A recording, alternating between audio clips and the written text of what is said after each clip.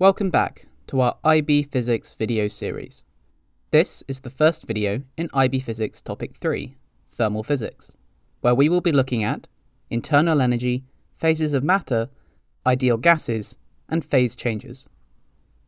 Objects have many energies, but in thermal physics we focus on an object's internal energy. This is defined as the total energy of all particles in an object, measured in joules.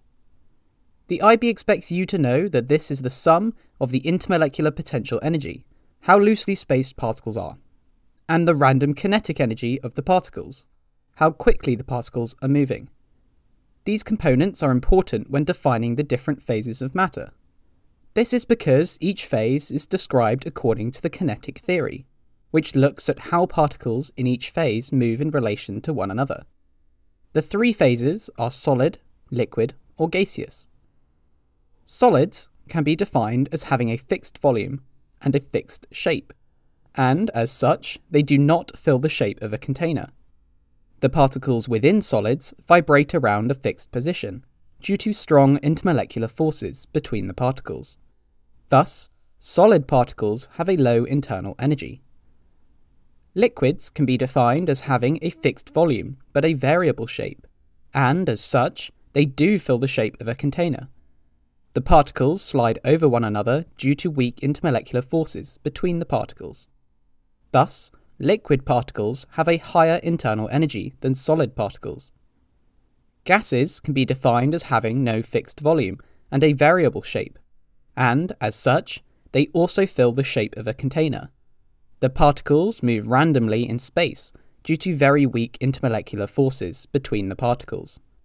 Thus, gas particles have the highest internal energy of all three phases of matter. As you can see, the internal energy of a material is dependent on the intermolecular potential and kinetic energy of its particles. However, there is a theoretical exception to this rule.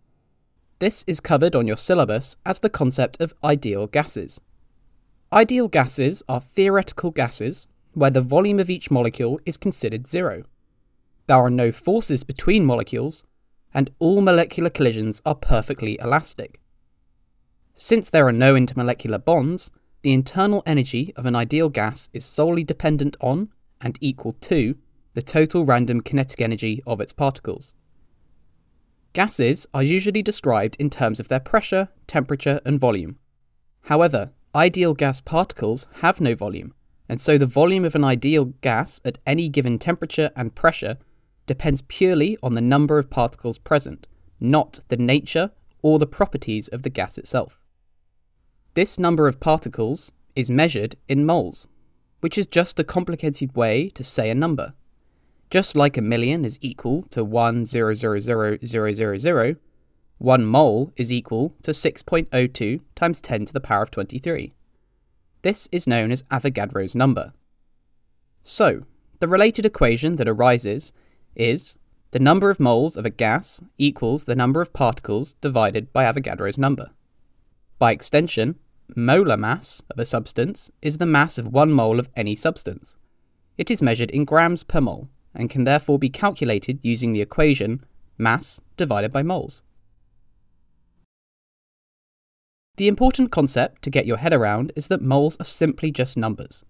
If you have 1 mole of apples, you will have 6.02 times 10 to the 23 apples. If you had 1 mole of water, you would have 6.02 times 10 to the 23 molecules of water. However, since there are 3 atoms in each molecule of H2O, you would have 3 times this many atoms, i.e. 1.806 times 10 to the 24. From this, it was determined that an ideal gas will always occupy a volume of 22.7 decimeters cubed per mole at standard temperature and pressure, which is 273 Kelvin and 100,000 pascals, or 100 kilopascals. You've now reached the end of the preview for this IB Science video. If you want to check out the full video, head over to our website and select a membership plan today.